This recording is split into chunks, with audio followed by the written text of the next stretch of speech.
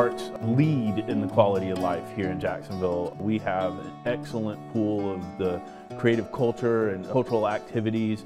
The Cultural Council is the seat of arts and culture. I like to call it a three-legged stool. The cornerstone leg is we are a quasi-governmental re-grantor of city funds to arts nonprofits. So the Symphony, the Cummer Museum, the Museum of Contemporary Art. The Cultural Council of Greater Jacksonville is a really important partner for the Cummer Museum of Art and Gardens. We actually work together on programs and professional development and art in public places initiatives. We try to use art and our historic gardens to engage in issues that are important to our city. The second leg of the stool is art in public places.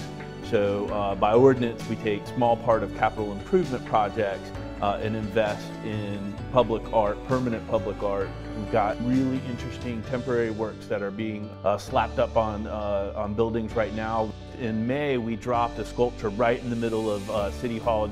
Actually, the newest, that's called Mirror River, and it was done by Rue Arts. That is the 67th piece in our permanent collection, and that's a community mural. So hundreds of people actually were involved in that. It looks amazing. It's arguably the best art under a bridge of all time. And then the third leg of the stool is re-granting directly to artists. So privately, we raise funds that we can turn around and grant to artists and projects. We take a part of the city budget and re-grant to those via a year-long sort of rigorous process. Whenever we have to advocate and we have to go and talk to folks, if they're not really sold on the culture argument, then we sell them on the jobs and the economic impact.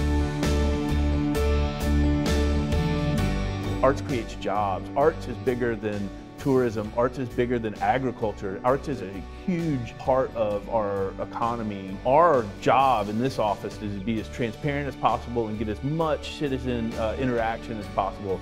We've got so much going on in art and public places, over $1 million worth of installations. We've got such a deep pool of artists and creativity in this town. It just kind of blows up everywhere and you see it all around. And again, it adds to that really excellent quality of life that we have in North Florida.